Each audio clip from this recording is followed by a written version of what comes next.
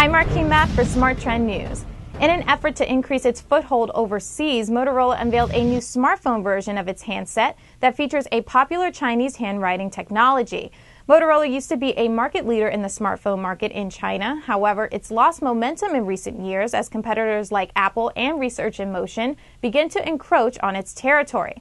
Motorola's Ming handset was unveiled in 2006 as a smartphone for users who preferred to type via Chinese characters using a stylus on a touch screen, reports the Wall Street Journal.